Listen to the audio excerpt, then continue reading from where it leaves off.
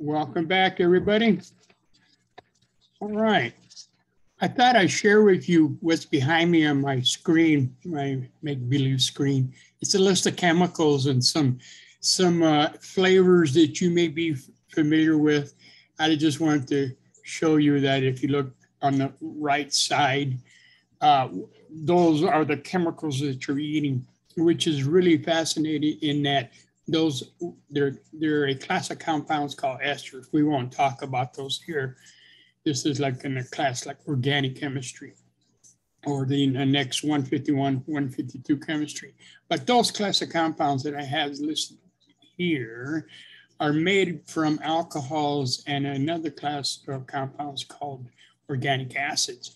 In themselves, they taste terrible and smell bad, but you combine them and you make all these flavors that you see that correlate the fruit or herb that's there. So, and they just combine them together and make these nice little chemicals. Okay, well, let us get a few more people coming in. Let us continue. What I'm going to do here is do chapter 3. We'll knock that out. It's fairly short.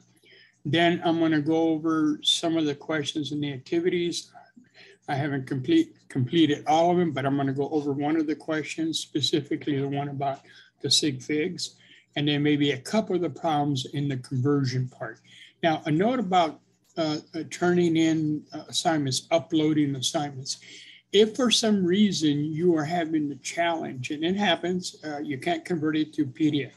Reason we state PDF because PDF is pretty universal, easy to open, no matter what platform you're utilizing. And so that's why we say submit a PDF. If you can't submit a PDF, I have no problem if you take a snapshot of your assignment and send that up. Submit that. Okay, I will take JPEGs. There is one format out there. It's a HEIC format. I don't know for sure that's which phone that is that creates those. I have a challenge with opening those. So I do have a program that will open it, but like I said, it's like a 50-50 chance. So if you can convert it to JPEG, perfect. If you can't, we'll figure it out, okay? All right, so let's see. All right, well, let me jump into chapter 3. Some of the stuff we already talked about a little bit. I did introduce the files about within the metric units, millimeters, centimeters, etc. I did introduce the letters or the units we use to designate length, which is meters, G, lowercase g, which is grams for mass, capital L, which is important, capital L is a symbol for volume in metric, which is liters, and then both the English and the metrics use S for seconds, okay. What this chapter does is basically we're going to start converting first within a system, within the metric system, convert maybe centimeters and meters, something like that. And then we're going to go from the metric into the English units. Now, this exercise is what we're showing you how to go from point A to point B because we're going to use the same technique. All right, the same technique when we start doing calculations in chemical reactions, okay? So that the PDF file that talks about the metric prefixes, we talked about that. The K prefix letter is for 1,000 times larger, which is kilo. D for deci or 10 times smaller for deciliters, decimeters, okay? You remember there are 10 years in a decade, DEC. Okay, so that helps you out. Remember 10 times smaller. C for centi, the prefix centi, which again, 100 years in a century, right? So that helps you out. It's 100 times smaller. And M stands for milli, which is 1,000 times. There's 1,000 years in the millennium. Okay. Hence the Millennium Falcon, maybe. No, guess not. Huh? And then the last one you may not be familiar with, it's a Greek symbol. It looks like a U. It is lowercase u, got a little leg up front. That is called the micro. Okay, so that is 1,000,000 times smaller. So a microliter is 1,000,000 times smaller than a liter. There are 1,000,000 microliters in 1 liter. Okay. All right, when we talked about these in 1 milliliter, these are conversion factors. There are 100 centimeters, 1 meter, there's 10 decimeters. And just some selections here. 1 kilometer, there are 1,000 meters. And in 1 meter, there are 1,000,000 micrometers. And here they're using meters, but remember, you can take that last letter M, the lowercase m, and replace it with capital L. So these could be liters or grams. And then in 1 meter, there are 1,000 milliliters, okay? Now, we're going to utilize what the text calls the factor label method. You also may hear the term dimensional analysis, fancy words for, hey, keep it simple. Keep track of your units, okay? Set up your problem such that you keep track of your units. The units cancel out as as you want them to be, depending on what you're looking for, okay? And then you're good to go. So point number 1, stepwise, and we'll go this stepwise. It's always good to develop a step method, and then eventually you can, go out there and convert it, do it as you feel more comfortable with. Step number 1, we want to identify the units that we're looking for, okay? And in doing that, we're keeping track of our units because we're looking for units of whatever, depends on the problem, so I write that down. And so in essence, it's saying this, I'm gonna be given something will be given in units, okay? Obviously, I'm gonna have factors here of X number. It could be 1 factor, 2 factors, 3 factors, whatever it takes. And I'm going to eventually end up in the units that what the question asks. And so I'm keeping track of my units. This is what I'm trying to find. This is unit-wise what I'm given and value. And in between here, I got factors that I'm going to utilize to first cancel the first units that I'm given. Okay, and then eventually progress to the units that I'm looking for, okay, that I'm looking for. And in between here, I have all these conversion factors that I have access to that will get me from point A to point B. Okay, identify the given, what is my starting point, identify what I'm given, and then I multiply by conversion factors to get me to the units that I'm looking for. Keeping track of my units, okay? And finally, at the end, don't round off the answer depending on the significant figures. Now, keep in mind, there are only 2 conversion factors that are measurements. Everything else is a exact number. Therefore, it would not play a factor with respect to the final sig figs. Okay, I'll give you some examples here when we get to it. Okay, now you may be asked to submit some problems or show your work. Basically, it's showing all the conversion factors as you went from point A to point B, because it's quite easily one can go, hey, do Google convert 10 micrograms to grams. Okay, type that in, you get the answer. It doesn't show us how you got the answer, okay? Because we want you to develop a technique to get to the answer, because we're going to utilize this technique down the road, okay? Down the road with chemical reaction. For example, the question says here, is asking you, how many liters are in 2,389 milliliters? All right, so identify the units that you're looking for. I'm looking for liters. And so obviously I'm going to set up something with equal liters. That is what my final units will be. I'm given 2,389 milliliters. So I write down what I'm given. Okay. And obviously I'm going to have at least one conversion factor here. Why? Because I'm going simply from milliliters to liters. So I know I'm going to have one conversion factor. That being said, is this. My conversion factor must have milliliters in the denominator. Why? Because I want to get rid of the units of milliliters. And in the denominator, did I say denominator? I meant numerator, denominator. In the numerator, the units must be liters. Why? Because that is what I'm looking for, okay? And based on my whole database of conversion factors that you have access to, and we talked about, I know that there are in 1 liter, there are 1,000 milliliters, okay? So I set the problem up. I then invert that 1,000. I knew you might be tempted to invert it and go 0.001 liters per milliliter. Don't do that. Just keep them all whole here, okay? Because you don't want to lose track of all your conversion factors and lose track of your final answer. So everything's set up. Check it off. I got my milliliters canceling out like it should. I got units of liters at the end, which is what the question asked for.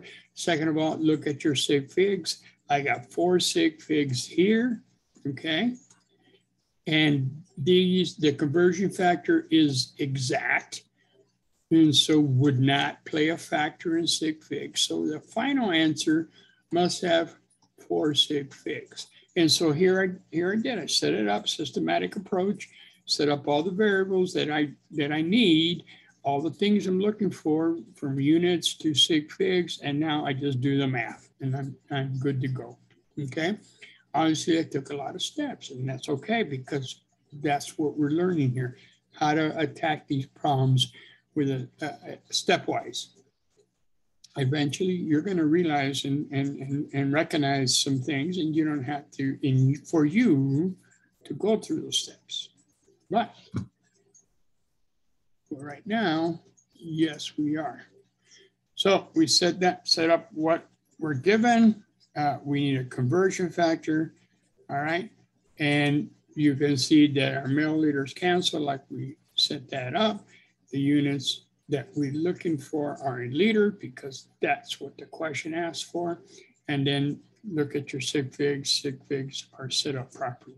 4 sig figs for the answer. Okay, well, next one. We're still in this scenario, we are still within the metric units. We went from liters to milliliters. Now we're going from kilometers to centimeters, or vice versa, centimeters to kilometers. All right, so I write down what I'm given, which is 12,300 centimeters. I need conversion factors here, okay? And I set that up so that my first conversion factor, I want to get rid of centimeters because I know that in 1 meter, there are 100 centimeters, 100. So I set that up. Well, that leaves me with units of meters, which is not what we're striving for at the end. Okay, so I need one more factor here to get rid of meters and give me kilometers. So that's where 1 kilometer is equal to 1,000 meters. Now, it is feasible to take those 2 conversion factors and make 1, and that's quite okay if you notice the trend here, okay? But I'm setting them up separately to demonstrate we're going systematic approach. And then eventually when I get more proficient in solving these problems, I can combine my conversion factors and have 1 conversion factor. And there's nothing wrong with that if you recognize what you're doing here. And I'll have some more examples of that. So both these conversion factors are exact numbers, and therefore our answer would, the sig figs would not be a factor there based on the conversion factors. And so the 1, 2, 3, 0, 0, there are 3 sig figs there. Our answer should only have 3 sig figs.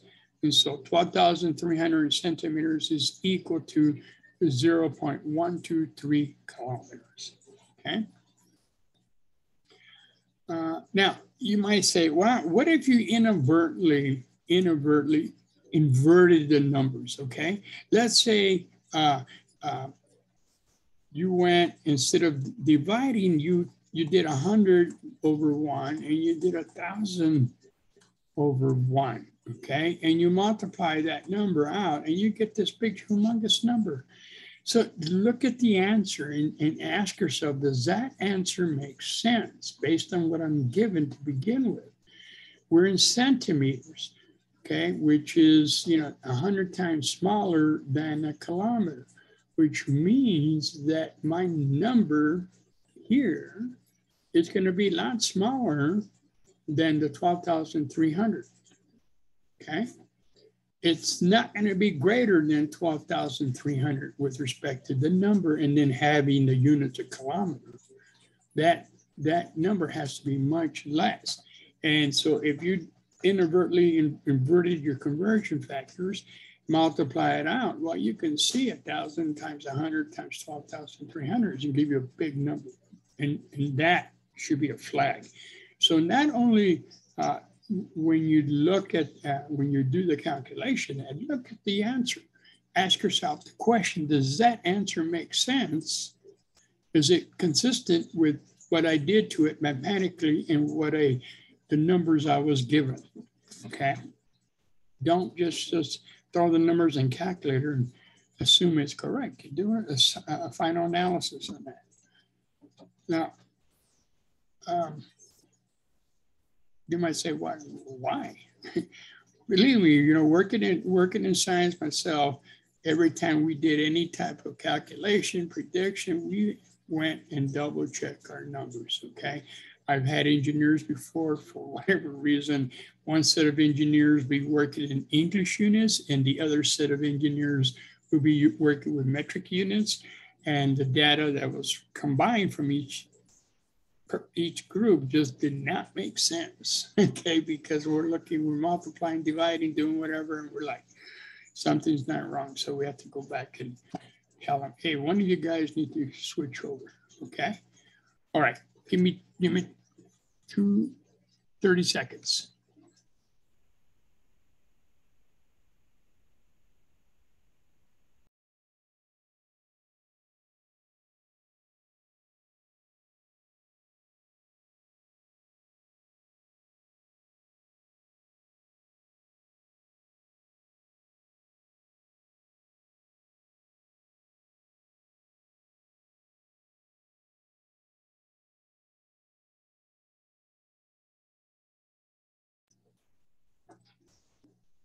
All right, I'm back. All right, so those we've talked about the metric units, and here are some English units. And I also talked about the 2 cups in the pint, 2 pints in the quart, 4 quarts in a gallon, and then you got length 12 inches in a foot, 3 feet, et cetera, et cetera. There's others, 5,280 feet in a mile, any combination thereof. And a lot of these conversion factors you can combine, okay? But I put them out there for you and realize that each conversion factor, again, is a ratio that I can write one or two ways. We got the letter G here, which represents the gallon, okay? And so within the big G here, you got, so 1 gallon, you got 4 Qs, which represent the quarts, okay? Now within the quart, you have 4 Ps, which represent 2 pints. You got 2 pints in here, 2 Ps, I mean, not 4. And within the P, with the pint, you have 2 letter Cs, which represent 2 cups. And so you have, 3 conversion factors here, of which you can combine into 1 if you like. In fact, you can see here, hopefully, that 1 gallon, can anybody know how many cups in 1 gallon based on what I'm given here? Wouldn't that be 16 cups? Or times 2 is 16 cups. So that's another conversion factor. that you can utilize instead of putting them all together. If you can see that. If you can't see that at this point, ignore what I just said and just go a systematic approach. All right, so here we're asked the question, how many gallons in 44.5 cups? And so we are looking for gallons, unit-wise, okay? That's what the problem says. We need 45 cups that we're given. And so you're probably gonna have a couple of conversion factors here, right? The first one, obviously, we're gonna get rid of the cups. So what relationship we know with respect to cups and anything else? Well, we know that in 1 pint, there are 2 cups, right? And so that tells us we get rid of the cups here, but we need pints to get rid of. So we got pints over here, denominator. Notice how I know I got to put in denominator. And do I have a relationship that relates with pints and anything else other than cups? Yeah, quarts. We know that there are 2 pints in 1 quart, okay? And so our pints are taken care of. And now that means I need one more conversion factor that gets rid of quarts. It has to be the denominator, okay? And gives me gallons. And so I know in 1 gallon, there are 4 quarts, okay? So you notice there I went from unit to unit and I kept track of it and followed through, making sure I set it up properly so my units cancel out. And now I'm all set up. And so now the math is on you. You plug it in, okay? And you end up with, keep in mind that all those 3 conversion factors are exact numbers and therefore would not be a factor with respect to sig figs. For 44.5 cups is 3 sig figs. So our answer would be 2.78 gallons represents 44.5 cups, okay? All right, so just to make you aware, look at the conversion factors in here. Notice that the quarts cancel out, the pints cancel out, just looking at the factors. So I end up with 1 gallon over 16 cups, right? 4 times 2 times 2. Okay, so that in itself is 1 factor or any combination thereof. All right, we need inches in 3.5 yards. So we write down what we're given. Okay, we know that there are 3 feet in the yard and I got to get rid of feet. We know there's 12 inches in the foot. So with respect to units, my yards are canceled, feet canceled, inches are left, and it's perfect because that's what I'm looking for. Okay, and that represents 126 inches mathematically. Now the question here is this: is that the correct answer? Can I put the answer as 126?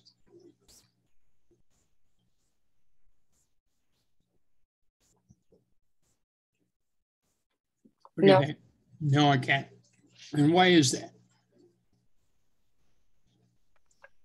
Because it's only 2 sig figs in the first in 3.5 yards. You got it. There are 2 sig figs right here, 3.5. These are exact, the 3 feet and the 12 inches, they're exact numbers, so they won't be a factor. And with 2 sig figs, our answer is 3 sig figs, okay?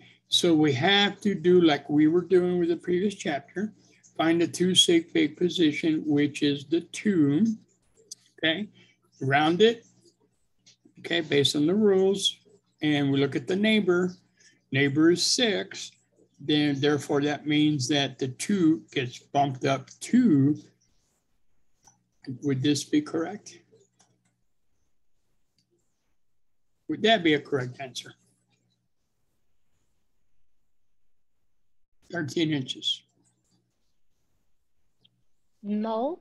No, you are 100% correct, because you know what happens with a lot of these type of exercises, that 6, remember it is before the decimal point. So you have to convert it, all numbers before the decimal point, either if they're 0, they stay 0 or they get converted, because the magnitude that we're in is in the 100th place. This magnitude is in the 10th place. So that obviously is correct. So our answer would be 130 inches, okay?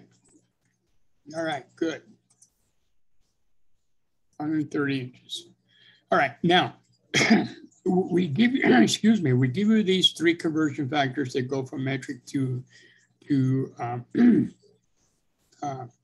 English, metric English, okay? And 1 inch is 2.54 centimeters.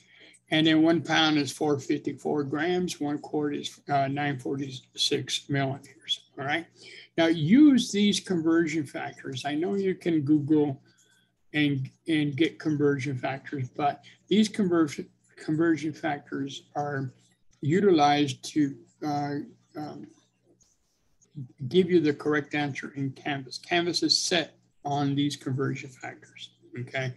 Because you can go out there and get 454 point blah, blah, blah, all kinds of numbers, and that's gonna mess you up with respect to sig figs. So just use these. Of these 3 conversion factors, 2 of them are approximate and therefore are measurements, and can be a factor with respect to sig figs. And so 1 pound, there are 454 grams with 3 sig figs. 1 quart, 946 milliliters, okay? Both of these have 3 sig figs. And therefore, if you utilize these 2 conversion factors, they could be a factor and are used to determine the number of sig figs. The other one that I want to follow convention with everyone else, it is treated as an exact, open to argument, because to me it's a measurement. So the 1 inch is 2.54 centimeters exactly, okay? So therefore that conversion factor would not be a factor with respect to sig figs in your calculation, okay? So keep that in mind in your answers, and if you use them. For example, how many pounds in 248 grams? So we're given 248 grams. We have the conversion factor, which is given to us. If 1 pound is equal to 454 grams, okay? We set it up with grams in the denominator because as before, we are keeping track of our units, and we can see we set this up properly unit-wise. So we should end up with 0.546 pounds in 248 grams, okay?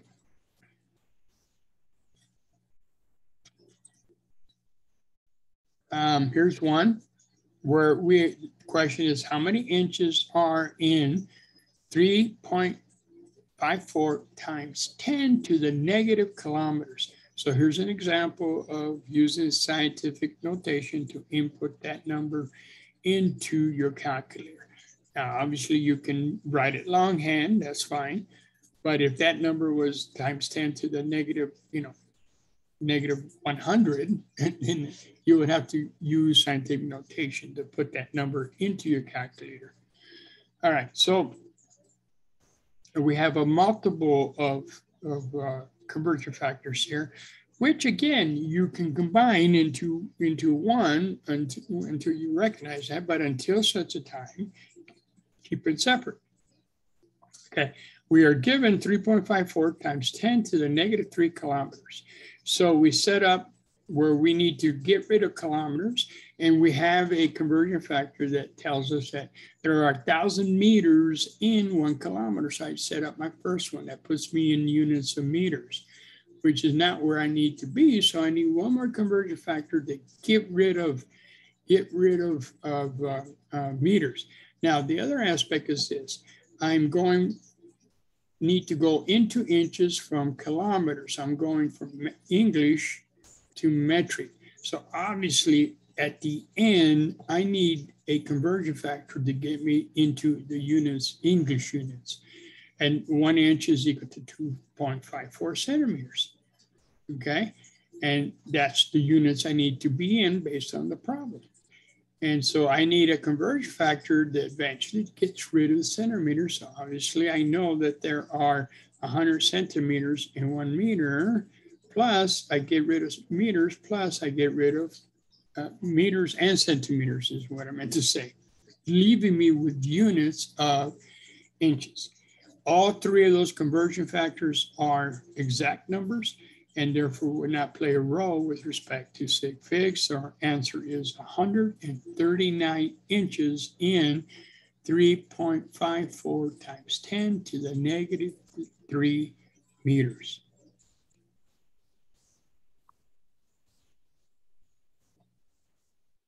All right, here we have a 2-liter bottle, soda bottle, and we're trying to calculate how many quarts. And so we know that in 2 liters, we're gonna get out of the liters and into quarts. Well, this is the conversion factor that we're given, that 1 quart is equal to 946 milliliters, okay? That's the units we're looking for based on the problem, okay? So that obviously is gonna be the last conversion factor, which means that I need to first convert my liters into milliliters. So that cancels there. There is 1,000 milliliters in the liter. Therefore, my milliliters cancel. It's set up properly. Now I do the math. Keep in mind that 946 is a measurement and could be a factor. It's not exact, so it could be a factor with respect to sig figs. I got 3 sig figs at 946, but I'm given 2.0, which has 2 sig figs, so our answer would be 2.1 quarts in 2 liters. Okay. All right. Also, the other aspect is this. You might be tempted to say, well, 2 liters, it's about 2 quarts. Well, that would be incorrect because with respect to sig figs, you are accurate to the 10th place. All right, so instead of presenting it as 2 quarts, that will be incorrect with respect to your sig figs, okay? So keep track of your sig figs.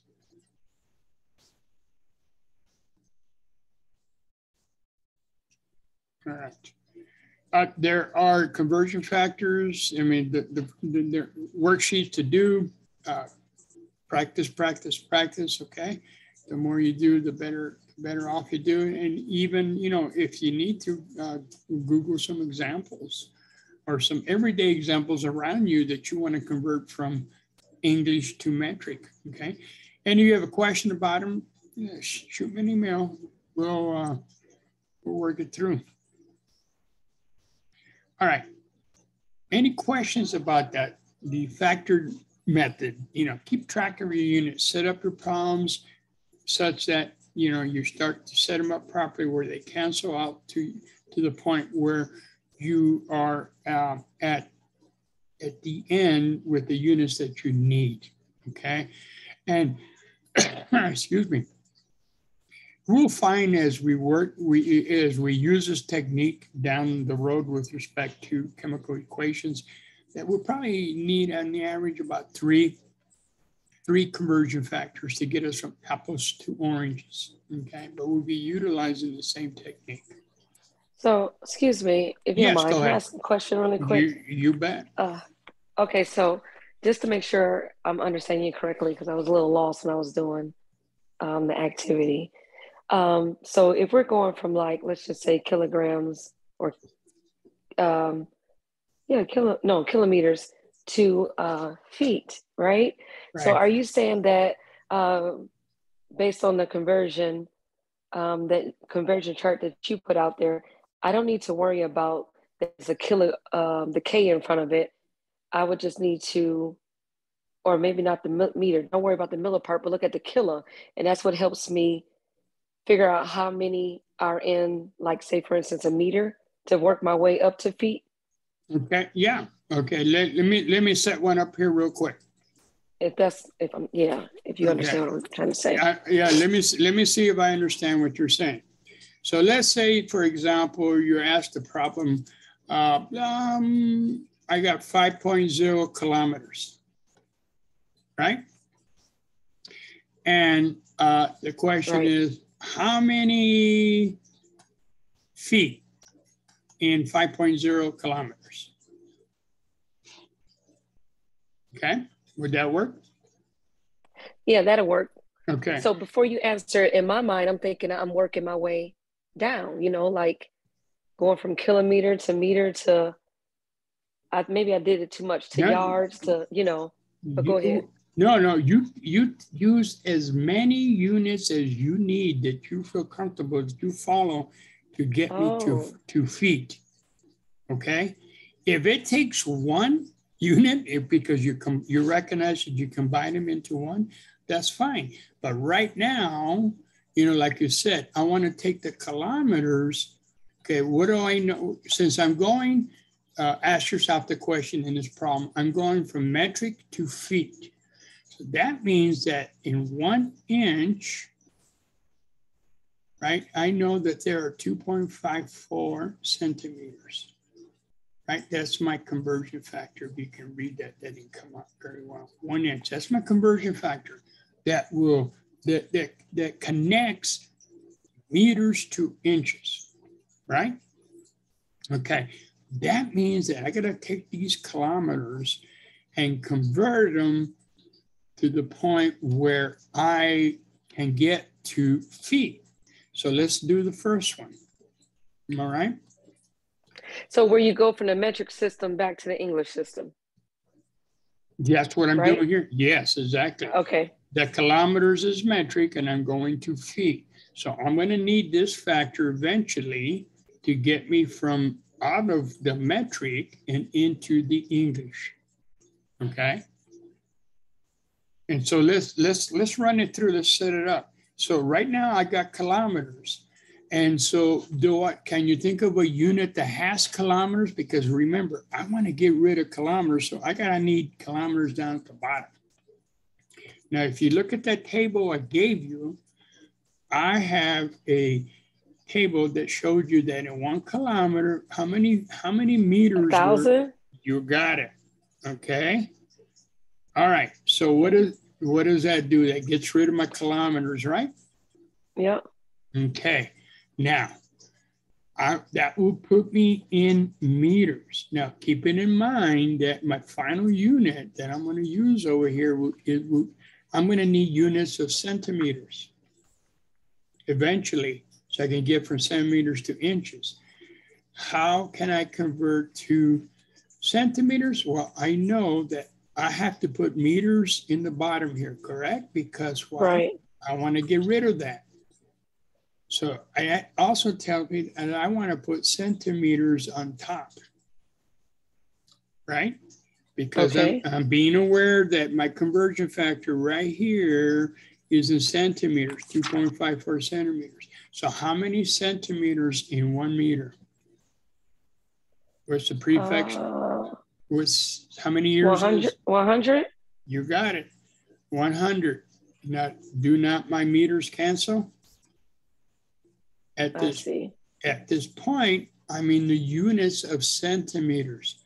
Now I can use that final conversion factor that takes me out of centimeters, the metric. These first two factors are in the metric system. Now I got to get out of there and into the English. So I know that in 1 inch, there are 2.54 centimeters, right? Right. Do not, my centimeters cancel. Now I'm in the units of inch. Now, do I need something else to get me into feet? I would think it's just the feet. Yeah, exactly. Don't I know that there are in 12 inches, there's 1 foot, right? Yes. So I need one more factor here, right? There where I got 12 inches in 1 foot. My inches cancel. Notice I just put the numbers in. Don't do the math. Just put the numbers in there. I did it right. Yeah, and so now, with respect to my units, am I not at the foot units? Yeah, you're there now. It's at the top. You got right? it. Yep. It's on the top. I'm at the end there. I don't want to confuse all this here. You know. And so now it's a matter of you plugging in the numbers. I get 5.5, okay, times 1,000 times 100, divide by 2.54, divide by 12. I'll let you do the math there. And you got two sig figs to work with, because all those factors are exact numbers. Okay. Okay, 1 second. Yeah. So at the point being, if you're in metric going into English, those three factors there that we talked about earlier. Let me show you. I think I was reading a little bit too much into it. Yeah. I wasn't thinking going from metric to English. Yeah. If the question was to say, you know, how many centimeters, then I would have stopped with the first two factors because I'm in centimeters, right? Gotcha. So that's why they call it the factor label method, because you're following your units. So you have to always be aware of the units that you need to end up with. And that's going to determine how you set up the factors and which factors you put in to make sure that the previous units get canceled out properly. Okay. And these factors here are given to you. They're in the shapes table. So these convert you from metric to English conversions. Okay. And so if we just utilize this means that if I need to get into inches, eventually I'm going to be in centimeters. So if I start off with kilometers, I got to make my factors get to centimeters. Okay. Now, if you can recognize this, if you take those four factors that we just worked with and you multiply them all together, units cancel, you can make one factor that combines feet and kilometers. Okay, but I don't want to confuse you. What I did here was systematic approach, set the factors up such that the previous factors cancel out, and I'm striving to get to the units that I'm looking for based on the question that was asked. Okay, is that a little bit clearer? Yes, thank you. Yeah, no problem. All right, good question. All right, let me clear up my mess here. All right, so let's briefly talk about volume, because we're going to talk about density and how to use density. Density is a ratio. We kind of briefly talked about it earlier, I think the first chapter. It's a ratio of mass over volume. Now, volume, we can do it we can determine volume a couple ways. One, if you have a box, a rectangular box, something that's measurable, that's real simple to do. We can measure length times width times height, okay? Length, whatever units you're using, if you're using centimeters or meters or whatever is the length units, you could be in cubic inches or you could be in cubic centimeters at the end, okay? But that is volume by direct measurement. There are times, however, when you have a material like this pen that I have here, I can measure the mass of everything that I have because I can just simply weigh it, okay? But the volume is a little bit different. The volume, if it's not an easy box, rectangular, square box, I have to do what's called volume by displacement. And this is analogous to the hot tub. Think about it. All right, after a long day of work, you know, you go to your hot tub, swimming pool, bathtub, whatever, you know, it has an X amount of volume in that container. You jump in, so you sit in carefully. What happens to the volume of your hot tub, bathtub, swimming pool? It goes up, right? And if you completely immerse yourself in that container, in hot tub, whatever you're in, and you had a way to measure where the volume was to begin with and where the volume is after you totally immerse, guess what? That difference in measurement, that's important. That difference in measurement of volume would be your volume that you displaced. Okay, and that's volume by displacement. For example, you have a diamond ring, you put it into a cylinder. We had a picture of a cylinder, just graduated cylinder, it's got markings. It contains 20 milliliters of water. Well, you take the diamond and you dump it in there. It is mass, just like you jumping into the hot tub or any tub. The volume goes up, okay? So it displaces an X amount of volume. So the new volume measurement, it goes from 20 milliliters to 34.7 milliliters. Now, you have to remember, it's the difference of where it ended minus where it initially started. That is the volume. The diamond did not displace 34.7 milliliters of, that's a pretty big diamond, okay? It displaced the difference of 34.7 minus the 20. And so it actually displaced 14.7 milliliters. And that is the volume of that diamond. Okay. And so this is for objects that we cannot readily measure length, width, and height. For irregular objects, irregular shape objects, we use a technique called volume of displacement. Okay. All right. So let's talk about this. So for a rectangular box, obviously we measure length, width, and height. And so if we have a shoebox that is 24 centimeters by 11 centimeters by 16 centimeters, its volume would be 4,200 cubic centimeters.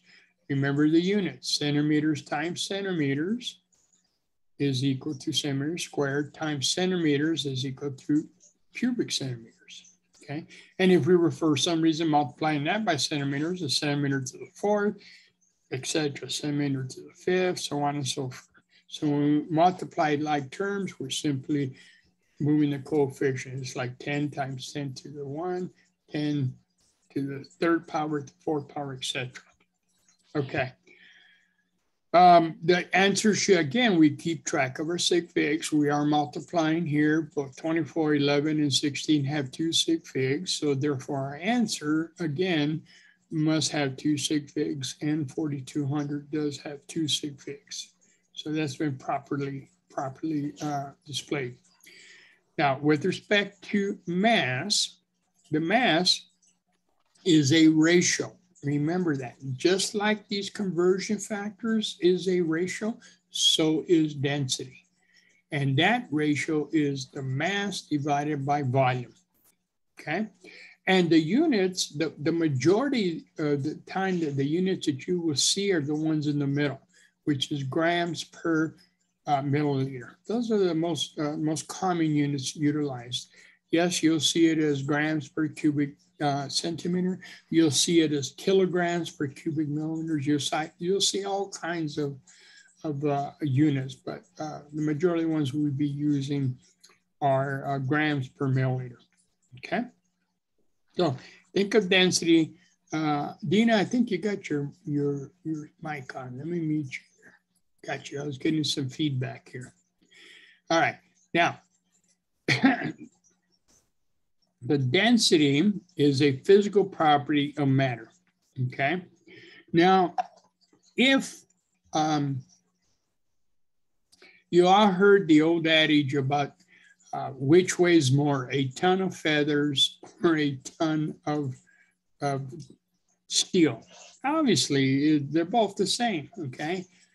But if you ask the question, who has a higher density, a ton of feathers or a ton of steel? And the answer there is it depends. It depends on the volume. Now, obviously, the steel will have a set volume, right? And so we would measure it as a big chunk of steel, its volume, we measure its mass, and we have its density. But the feather, you know, we can squish them. We can squish the feathers together, and guess what? Change the density. A good analogy is a loaf of bread. You go to the store, you buy a nice loaf of bread. I had all my boys when I was younger. We go to the store, buy the nice loaf of bread, and then they would help me pack it up, and they put it in the bottom of the bag. And when you get home, that bread now has been squished. Now, that bread has X amount of mass, right? And an X amount of volume. We can measure length, width, and height. But if I take that bread, that loaf of bread, and I squish it, which I can, I change the volume. I didn't change the mass, but I changed the volume, which in effect, guess what? Changes the number, okay? I decrease the volume, guess what? The density of a loaf of bread fresh would be much less than the density of a loaf of bread that I collapse because I decreased the denominator, its number. And mathematically, the density goes up, right? Okay. All right. So which state of matter is most dense is the, is the solid. The gases are the ones that are least dense. There's some examples of density measurements or values in units of grams per cubic centimeter or grams per milliliter. You can see how the density of air is pretty small compared to, say, gold, which has around 18.9 grams per cubic centimeter. We can use density to help us identify somewhat compounds. We can look at their density. It's a physical property. It's not 100% procedure, but density does help us identify things. All right, calculate density calculations. We can calculate the density itself simply by knowing the mass, knowing the volume, and we got the density. Or we can calculate the mass or the volume of that material given the density of the material, because the density is a ratio.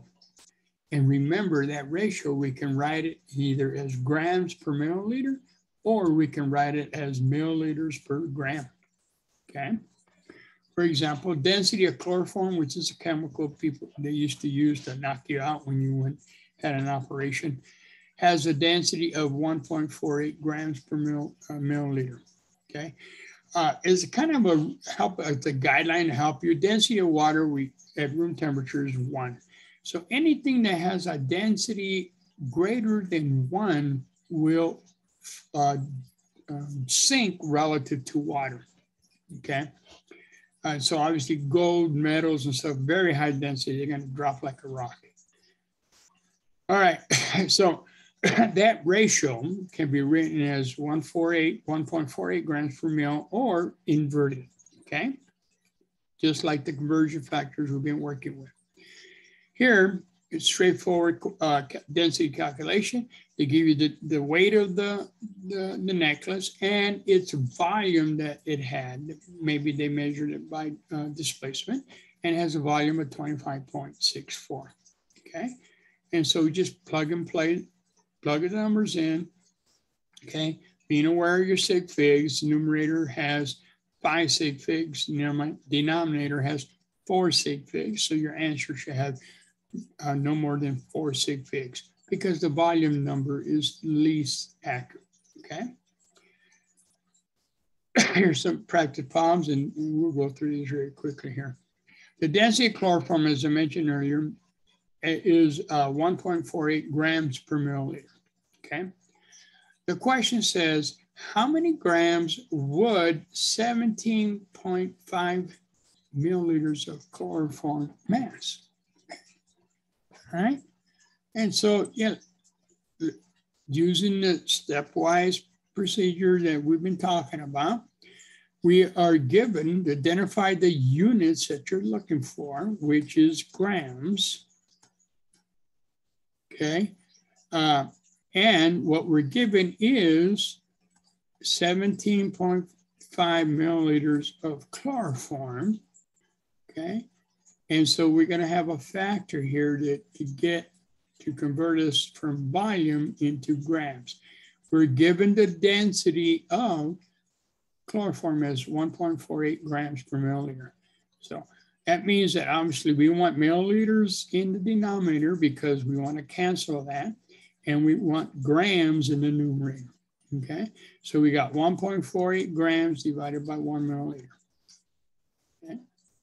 And now you just plug and play. Plug that number in, and be aware of your sig figs.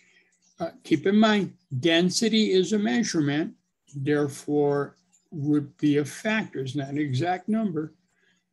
Density is a measurement, and being a measurement, there's a degree of uncertainty, and therefore it could play a factor with respect to sig figs. So 1.48 has 3 sig figs.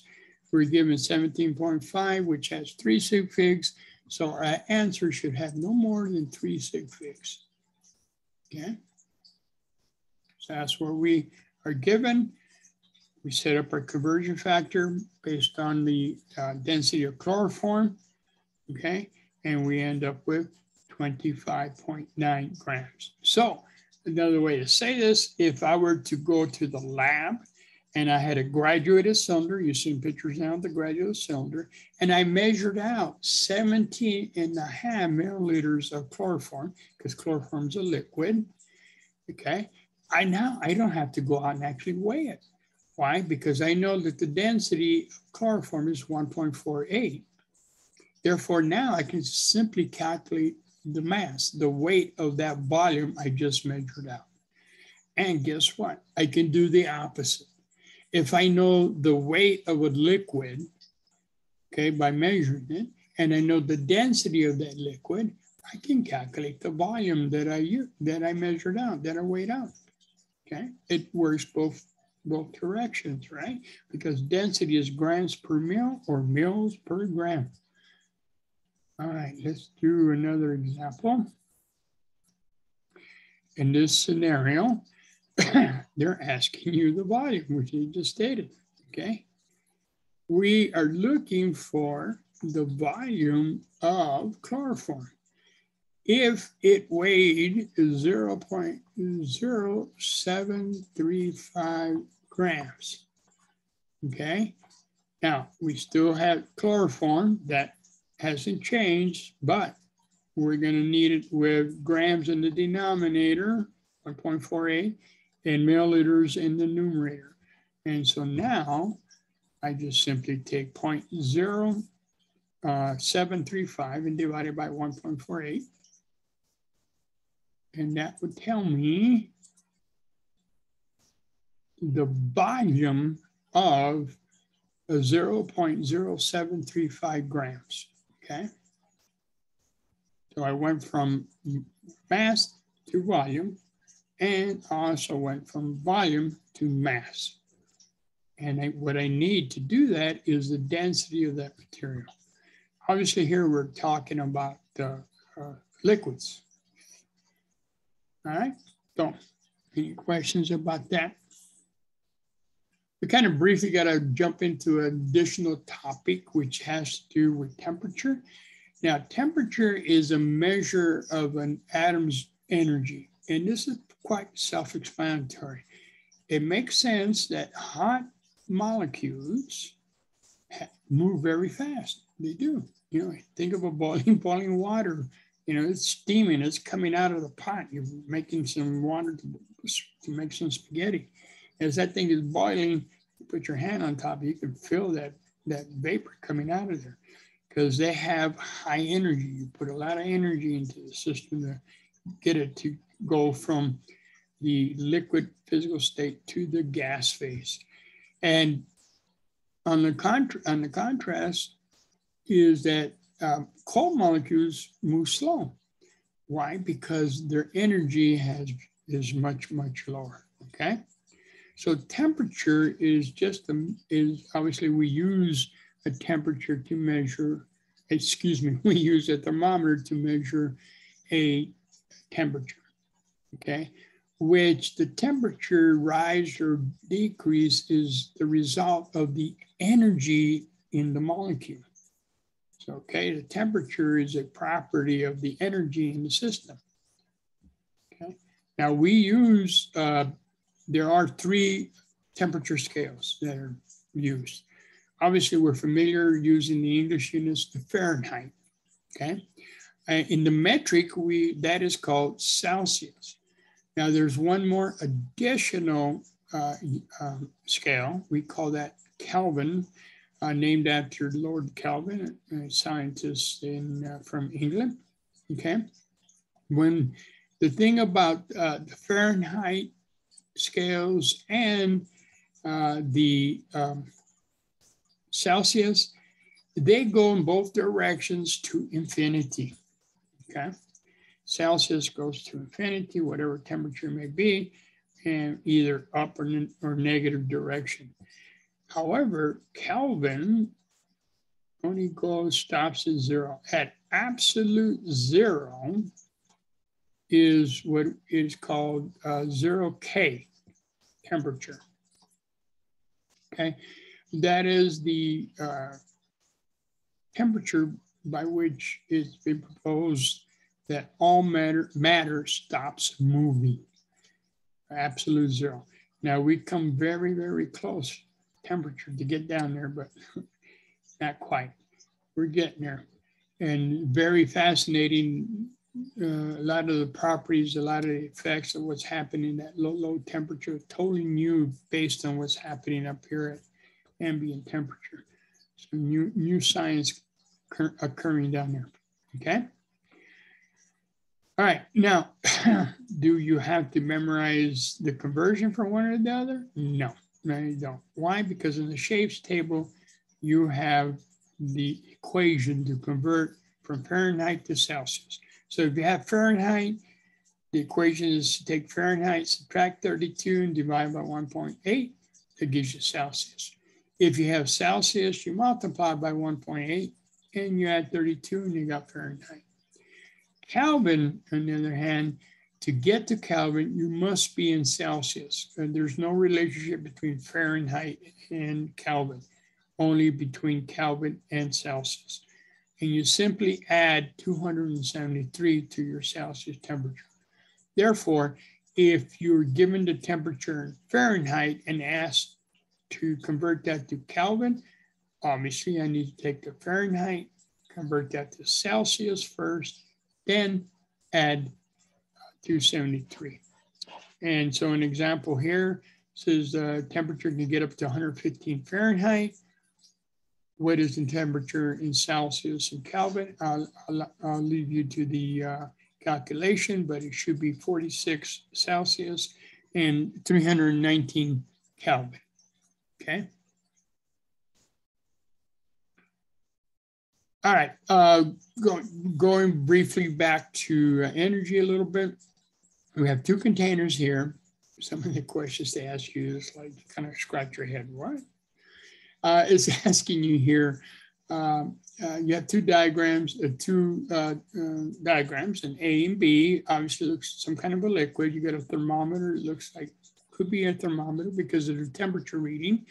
And guess what? Both of them are at 100 degrees. And then they come and ask you, which of these two beakers has a higher temperature? Well, they're both the same, right? They're both 100 degrees. Why? Because they're both being heated at 100 degrees. They both have the same amount of energy necessary to get them up to 100 degrees. What could be a little bit more challenging is the second question. They'll ask you, which has the greater amount of heat? Which do you think has the greater amount of heat / energy? It really should be the term amount of energy, A or B. Another way to look at it is this, if given the choice for hot water, for you to get spilled with hot water, would it be best to have a little small cup of hot water boiling spilled on you, or a big old pot of hot water that you're getting ready for spaghetti? They're both boiling, right? So they're both boiling at 100 degrees Celsius. And so which do you think would have the greater amount of energy? A. A, exactly. Simply because there's more molecules. There's more mass in A. And therefore more energy is necessary to cause the molecules of A to kick it up to 100 degrees Fahrenheit in this case, okay? That mass has a great effect on For example, El Nino, if you're familiar with that, El Nino is not a little kid. It is a body of water sitting out there in the Pacific, a very large body of water. And as you may not know, there's temperature differentials that occur in bodies of water. I don't know if you've ever been in the river or in the swimming pool and all of a sudden the water kind of temperature changes around you. Well, you know, it's not all homogeneous. There's a gradient. Well, El Nino, there's a body of water out there in the Pacific that happens to have a little bit higher temperature, a couple of degrees higher than the rest. That slight increase in temperature because of the mass of the El Nino has a very large effect on the world weather. And the same is true for La Nina, which is basically the same phenomena, just a smaller body of water. Okay, so when we talk about energy, we always talk about going downhill, meaning that Mother Nature, being Mother Nature, will never spontaneously go uphill. Okay, it goes downhill from a high energy state to a lower energy state. Okay, and in order to kick it uphill, you got to put energy into the system. You got to boil water, right? It's not going to boil spontaneously. You got to put energy into the system. But once you got water boiling, you're making a cup of coffee, for example, well, that temperature dissipates and it releases from a high state to a low state. It's analogous to, let's say, for example, here, think about this. You're in the shower in the morning, it's nice and chilly, but you're in your hot shower, you're inside, you're all nice and warm, and you step outside. Once you're done, what happens? You get cold, right? Think about it. You're in the shower, higher temperature than the rest of your room. You step out, all that, you're of higher energy, that energy is released, it goes through the room. You get cold. What do? You jump back into the shower to warm up a little bit, right? Because now your temperature has dropped. You are at a lower temperature than the shower area. So now you warm up. Okay. Eventually, everything equilibrates to whatever temperature, ambient temperature you're at. Okay. So heat transfers from high to low. Okay. And so if you got a cookie, took it out of the oven, what's going to lose the heat? Obviously the cookie, because it's hot. And who gains that heat? Your hand. You might gain too much heat and burn your hand. Okay. So always from high to low. Okay, take a piece of metal, place it in the freezer. The metal is then put in the bucket of hot water. Does the temperature of the metal increase, decrease, or stay the same? What do you think happens to it? Okay, so you got the piece of metal in the freezer, and you stick it in a bucket of hot water. What is going to happen to that temperature? What happens to the temperature of the metal? What does your intuition tell you? It decreases. It decreases, okay? Decreases? Does it get colder?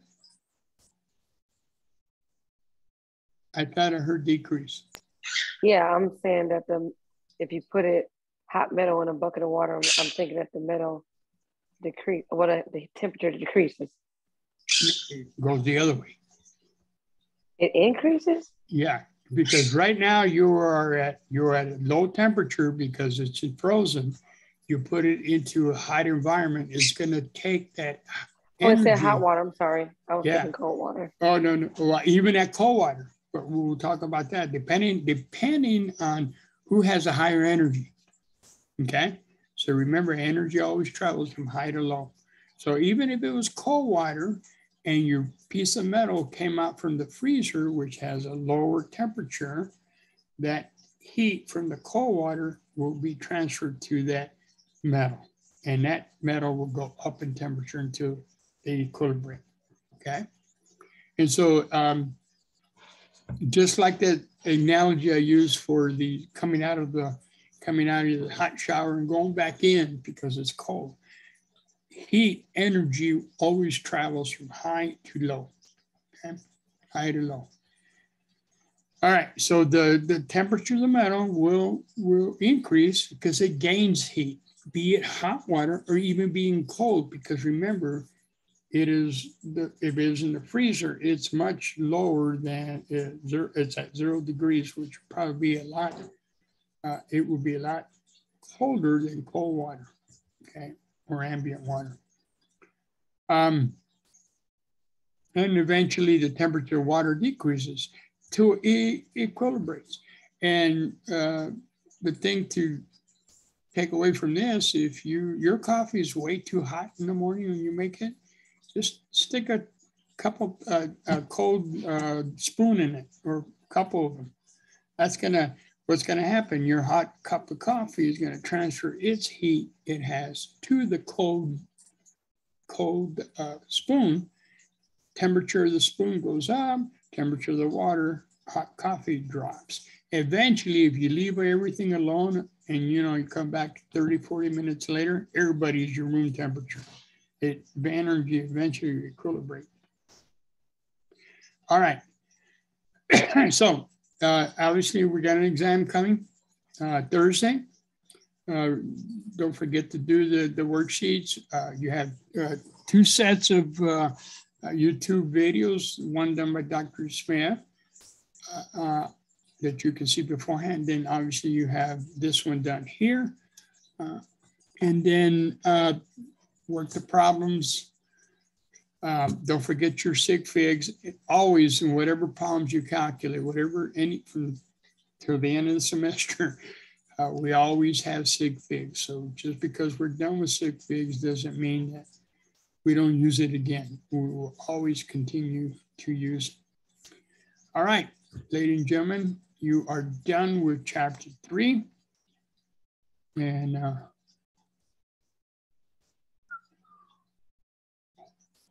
we're moving